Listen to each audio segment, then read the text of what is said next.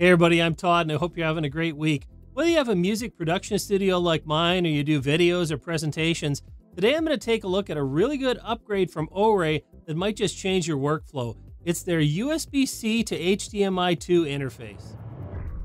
Now the USB-C to HDMI2 box is a really simple item to use. On one side you have USB connections, there's USB-A as well as USB-C, and I like that the adapter's captive.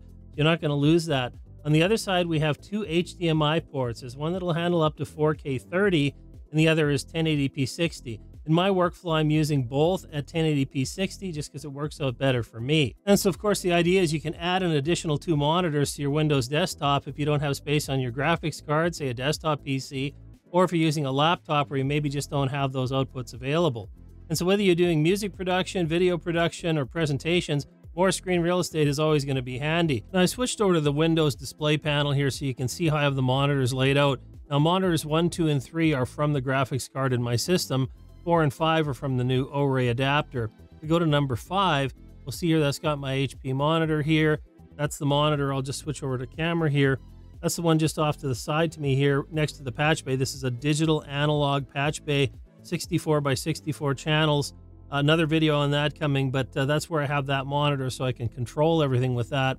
This monitor again is on the OREI adapter. If I go into the advanced settings, you'll see that SMI USB display. That is the OREI running at 60 Hertz. Now if I go over to monitor number 4, monitor 4 actually is on the wall behind me. That's the big one there, the TV back there. Right now I have the OBS various feeds showing on that, so if I want to see what's going on with all the different camera angles, I can do that. But in here, you'll see that that is also running in at 1080p, but I can run that one at 4K if I want. This adapter allows us to run one monitor at 4K. I choose 1080p, it just fits my workflow a little better. And the other reason being is that for video reasons in the studio, if I'm on 1080p, I can run that at 60 Hertz, but as soon as I switch down to 4K, it's going to give me 30 Hertz. So that'll cause some potential flicker in that with the camera. So if you don't have a camera running, it doesn't matter, but that's just something to be aware of. Now, of course, these additional monitors, 4 and 5, can be treated just like any monitors on the system. We can mirror to them, we can extend them. If I wanted, to have a large monitor above my two main DAW screens, I could set it up that way and run that. So if I had anybody else in the space with me and they wanted to see a kind of a bigger view of what's going on, we could do that too.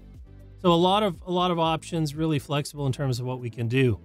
So again, if I just switch over to the camera behind me, move OBS here down out of the way, what you'll see is that I have, again, the sort of main screen here from Studio One sitting off on the left side, and I have the console from Studio One on the right side. Now, I've got the fader port right below that, so if I'm mixing, I can make adjustments, and I've got all my metering right up there to see. Then over to my right again, as I showed you earlier, I have the control for the interface and Patchbay, so I can do any kind of routing that I want to do there, either in the digital domain, or I have 6U of Patchbay's analog below that I can also route things with. So it gives me that control all in one place, really handy to have.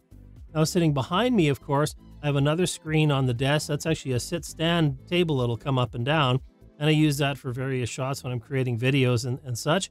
And on the wall behind me, again, is the large panel with all the various OBS feeds. Now, of course, I'm using the OREI display adapter here in a music production environment, but I'm also using it for video as I'm doing this demonstration. I deliberately left the DAW playing as well as having OBS running and recording everything just to demonstrate the capability of this, that it really doesn't overtax the system. Did a lot of checking with latency mon. I've been really testing this for quite some time to make sure it was rock solid, 100% stable before I went this route. And I have to say that I have no issues whatsoever. Now, of course, depending on what your computer is, you may have a different experience. I'm running an AMD 5900X, certainly not the most powerful or fast computer by today's standards, but it's more than enough to do what I need it to do. DPC latency, no issues again whatsoever with this. Hasn't added any extra strain that's causing dropouts, anything like there. But if you want to use this for video production, again, I had OBS running with the multi-display on one of the OREI screens. So, I mean, that's sending a lot of different video feeds to that all at once, taxing on the system, but not an issue. So overall, I'm going to say this is very stable. This is a great way to add extra screens, especially if you don't have connections on your graphics card or using a laptop where display options may be a little more limited. Now, I will have a link below for more information, but this is a USB 3.1 Gen 1 device with an integrated USB-A cable and a tethered USB-C adapter. Now, it's Windows, Mac OS, and Android compatible. And we'll also include a link below for the Silicon Motion website with all the available drivers, although I will tell you that it automatically downloaded the correct driver for me in Windows 10. And of course, for me, the biggest upgrade has been to my workflow.